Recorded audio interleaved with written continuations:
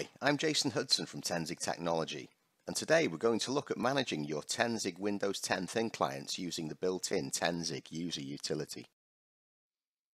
The ThinZig User utility gives you the power to manage your device at a more granular level and either open up or lock down the unit to suit your own personal needs and also business requirements.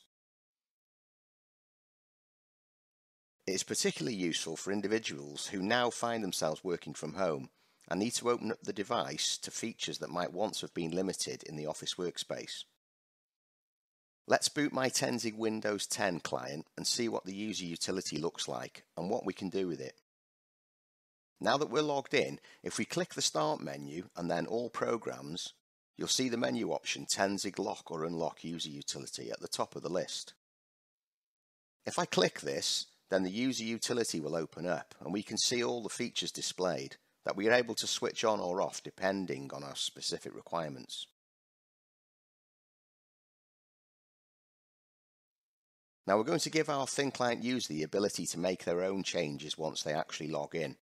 That way we give them the control and freedom to manage their device without the system admin and support teams constantly getting involved to enable something simple such as access to their Wi-Fi settings or letting them connect to their home office printer.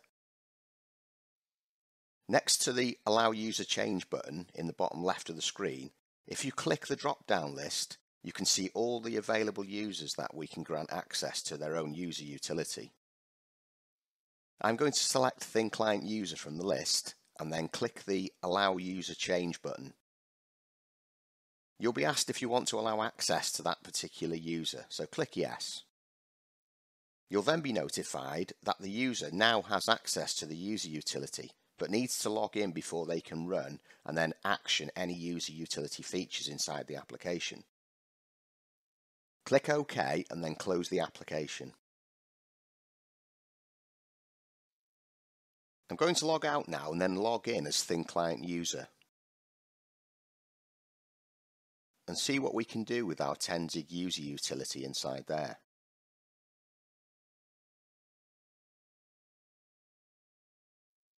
Now that I'm logged in as ThinClientUser, I'll navigate to the Start menu, All Programs, and then select the ThinZig Lock or Unlock User Utility menu option again. If you see the user account control message appear, then just click Yes to allow the ThinClientUser to run this app. If the administrator doesn't give permanent user utility access to the ThinClientUser, then every time they come to run it from the Start menu, they'll be prompted for the administrator password as shown here. So the best solution is to let the administrator grant access once, and your ThinClientUser won't have to contact the support team again to gain access each time they want to modify a local setting. Notice that once ThinClientUser is given access to the user utility, that we have some of the features enabled, whereas before all options were disabled. It's important to note that when managing an individual setting that you understand what enabling or disabling it actually does. If you read the description, then this makes the switch activity a bit clearer to understand. For example, where you have something like No Start Menu Network Places and set it to disabled, this actually means that you do have network places on the Start menu. Let's take a look at some of the main features that are now switched on and functions available to us from a configuration point of view.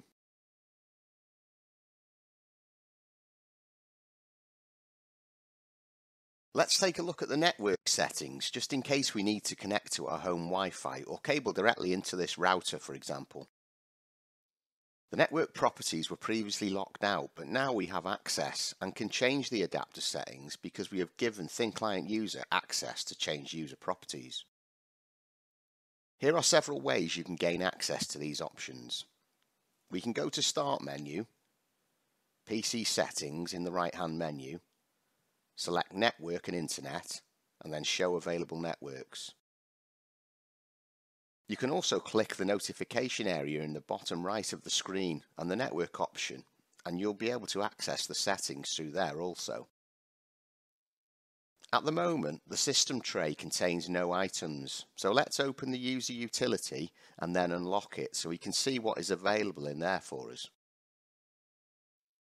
Inside the utility, select the No System Tray Items option and then click the Disable button in the lower right. You'll see the message Disable System Tray is now unlocked. Click OK and then answer yes to the reboot question.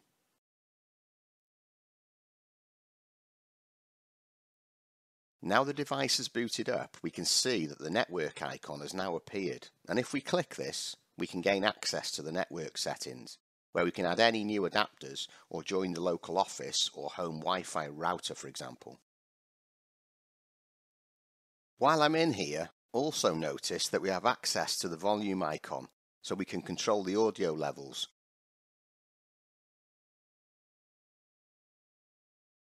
And also that the hidden icons are available to us in the system tray.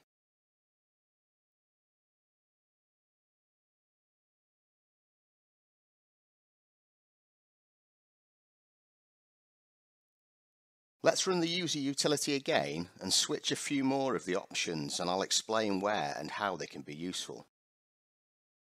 Once inside the utility again, we can see the item named No Find and see that it's set to enabled, meaning that we can't search Windows for any of our documents or applications using the Windows key and S. If I go into Start menu, Windows Ease of Access, and then on-screen keyboard, I'll click to hold down the Windows key, and then click S.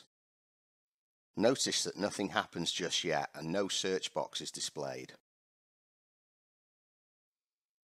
Let's close the on-screen keyboard and set this item to disabled, and then do a quick restart to show you that it's now enabled, and we'll search for an application and launch it.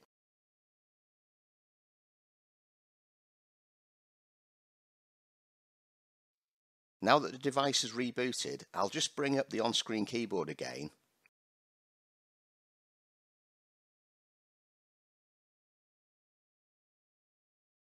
click Windows key and S, and notice that the search box appears. I'm going to search for my Notepad application and launch that.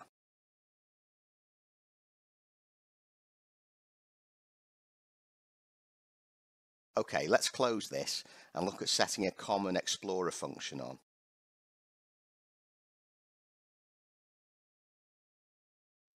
By default, ThinClientUser has the right-click context menus disabled.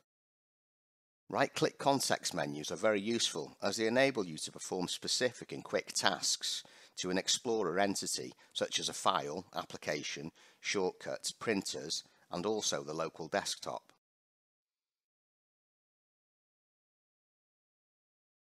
For example, I might right-click on a text file and click Print, or right-click an application and want to run it as the administrator of the ThinClientUser device.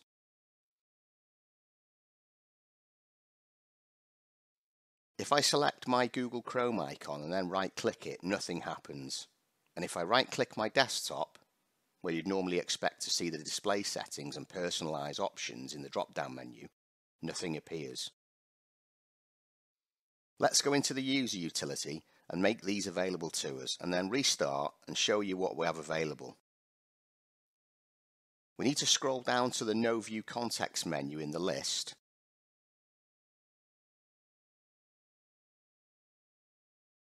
and click the Disable button again. Click OK and answer yes to the reboot question. Once the client has booted back up again, I'll right-click on the Google Chrome icon and notice that the context menu appears.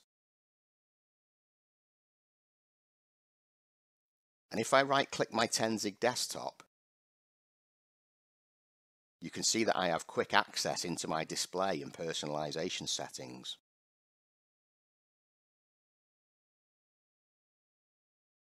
At the start of the video, I mentioned that we'd show you how to make your local disk drives visible and also give you full access to their content.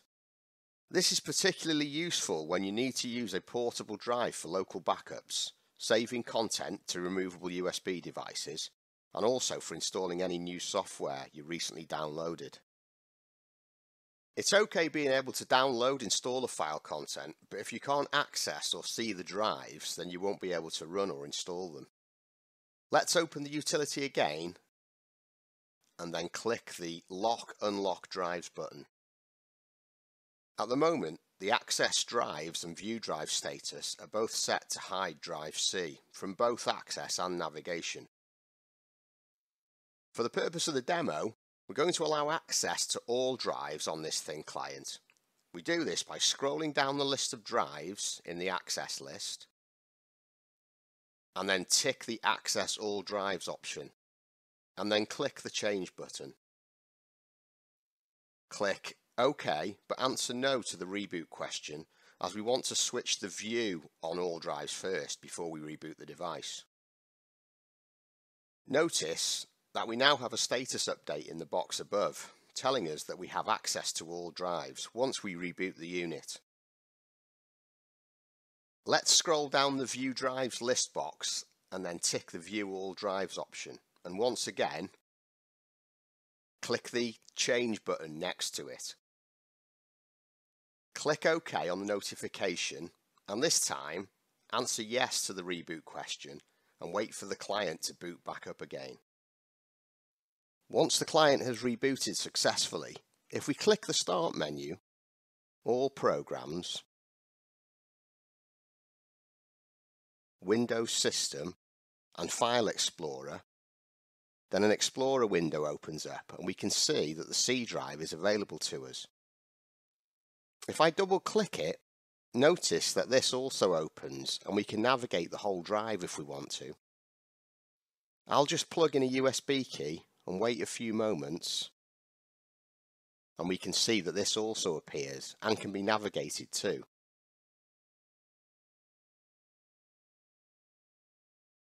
Before we wrap up this demonstration, I'll just take you on a brief tour of the ThinClientUser Start menu, just so you know what is already in there that you can take advantage of to customize your devices. If we go into Start menu and All Programs again, you have a selection of folders that begin with the word Windows. Let's see what's behind some of these. Windows Administrative Tools holds the commonly found admin tools within Control Panel. You can access the registry, task scheduler, monitor performance and administer local application services from within this area, amongst other things. However, to make sure that you can manage most of the admin tasks in here, you need to have been given access to the user utility by the administrator, as we showed you at the beginning of the video. Otherwise, some of these areas will contain restrictions and even be prohibited from access altogether. If we go back to All Programs and into Windows System, you can see that we have access to a command prompt, Control Panel and the Task Manager too. To gain access to the Task Manager and the Run window, you need to go back into the user utility and switch some of the settings to disabled. I'll show you how.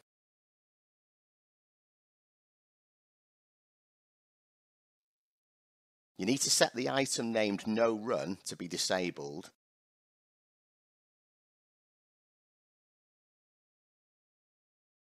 and then scroll down to the item named Disable Task Manager and set this to be disabled also.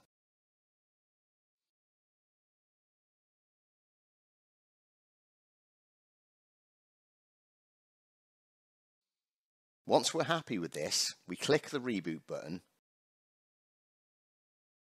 and when the device starts up and we go into Start menu, you'll see that we now have a Run dialog, and if we click it and type in Control space Printers, hit Enter, then the Devices and Printers folder will open up to us. Let's go back into the Start menu, Windows System again, and click Task Manager, and we get access to tasks and performance monitors. This concludes today's demonstration on managing your 10ZIG Windows 10 ThinClients using the built-in 10ZIG user utility. It gives you a head start in being able to further tweak your end user's environment, and also gives them the freedom they need to be able to self-manage some of the simpler things that are sometimes out of reach with a lockdown device. I hope you enjoyed the session, and remember, if you have any questions regarding this or related topics, then please contact your Tenzig team or visit the website at www.tenzig.com. Thank you very much and have a great day.